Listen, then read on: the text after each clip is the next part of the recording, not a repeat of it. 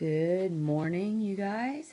Well, I came up to my room to get my clothes on. I'm going to go walking, and Chloe and Coco were sitting in this chair. Now Coco has decided. Coco, I don't know why she wants to rub around. You can tell my voice sounds a little weird. I have a cold. If you have any natural remedies that you know, please write in and tell me. I am trying to do it natural, so I'm doing a lot of tea and honey and taking vitamin C, and I'm going to go get some echinacea and arnica. So if you have anything else, write in and tell me. There's Clover. And I loved my shoes that I had taken off this weekend that were on the floor. I thought, well, that's kind of cool looking. I love nude shoes. I think it's blurry. I don't know, my eyes. Yeah. But anyway, these are some awesome shoes. Can't beat these. And that's my other chair. Oh, but I was reading my book that I try to get some good thoughts out of that's called Instant Happy. This Karen Salmonson, she has a lot of good books, so I've told you that before. But this was the page that I opened up to, and it's a rainbow, which I love rainbows. And so basically, let me read it to you. And I actually can maybe just show you outside. You might like to see it's a beautiful sunny day. Kind of bright. If I can get a good view for you. Anyway, it says, much of the pain in life comes from having a life plan that you've fallen in love with, but that doesn't work out. Having to find a new plan hurts.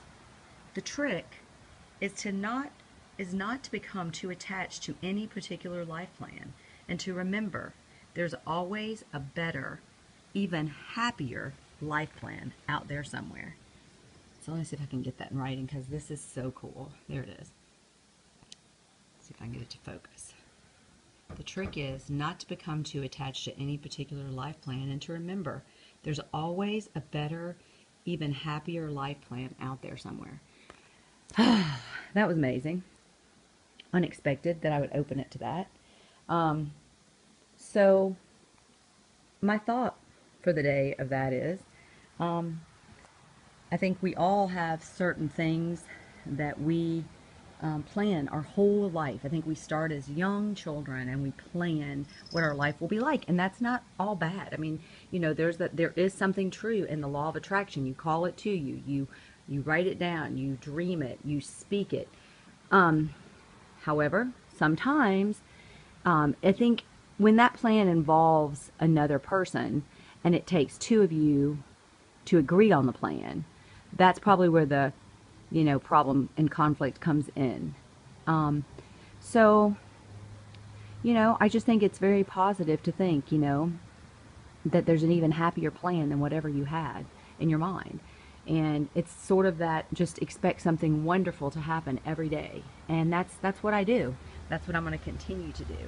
But there definitely is difficulty in, just walking through that immediate change. So I'm sending you much love. Hopefully you will find some strength and some joy and happiness and positivity in some of the words that I don't even know what I've said, but I know I find strength in your words that you write me. So brush off the negative. When the haters seem to bark loudly, that's a sign to me again. I take it as a positive way that, we are making a mark. We're making a change. And, really love is the answer. So I do say to people who continue to write negative things, love is the answer. Let go of your anger and your hate and your sadness.